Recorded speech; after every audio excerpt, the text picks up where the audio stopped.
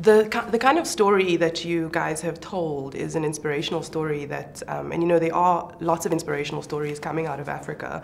Why this one specifically?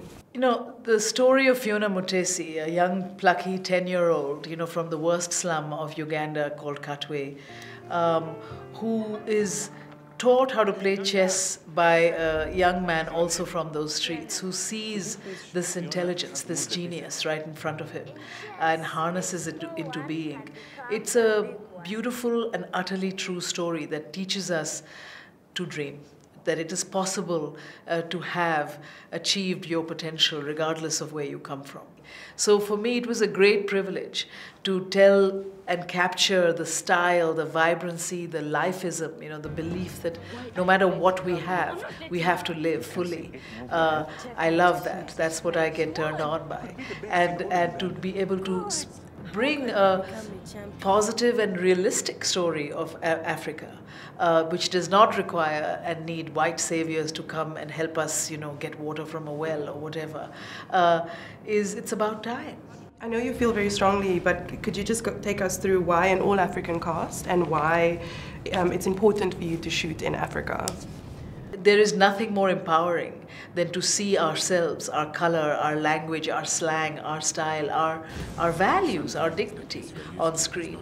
And this was a chance for me to do that, you know, in a Ugandan story told authentically.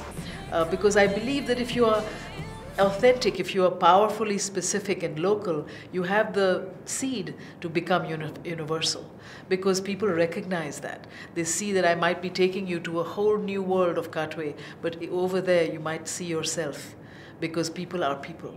How are you taking what you've been through personally and putting that onto what people are seeing on film? Since I live in Uganda for several years and love the vibrancy of everyday life, you know, the redness of the earth, the green of the flora, the incredible sassiness of the style, the fact that it is the center of used clothing in the world, so people pick this item with that and make something really cool about it, you know.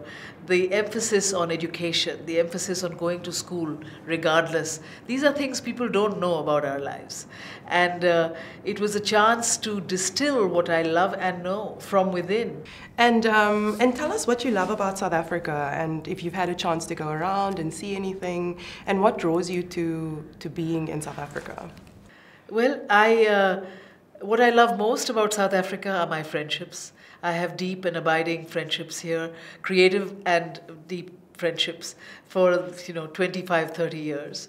I love the light in South Africa. I learned how to teach film in South Africa, in Cape Town, when I created a class for 6 months in 3 townships and studied and taught what I knew of cinema. I love, you know, I love the nature. You know, for me, just to be in the mountains, in the gardens, in the fynbos, you know, for me, it's the deepest inspiration. I'll never forget, you know, the pain of South Africa too, and the fact that it has, you know,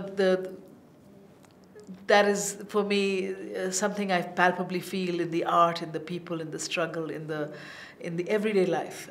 So it is something that I cannot forget. But it's also very beautiful to see how the country evolves and comes to peace with itself.